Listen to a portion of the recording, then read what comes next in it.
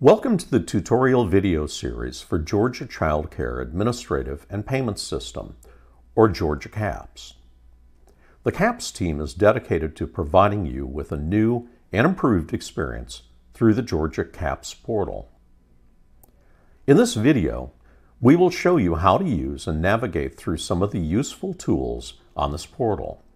So let's dive in and show you around. Once you log in, you will see your program list on the welcome screen. What you'll also see is a live chatbot.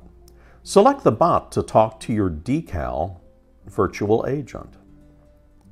If you need quick resolution for issues related to enrollments, renewals, etc., the live chatbot can be of help. Select the issue you are experiencing.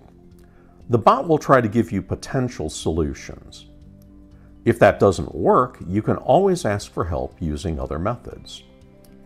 To do that, you will need to go to your provider dashboard.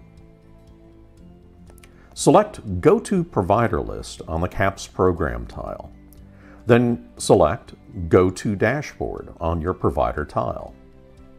If you cannot find the facility you are looking for, use the Search a Provider option to find them.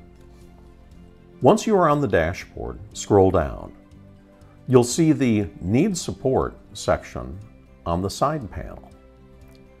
There are three ways in which Decal provides you with support. You can reach out to provider support by selecting Log a Ticket. This will open up a pop-up modal for you. Enter your ticket details in the pop-up and select Submit. A provider support consultant will review the ticket and respond to your inquiry. Back on the provider portal, you can also contact the CAPS provider support team at the number or email provided.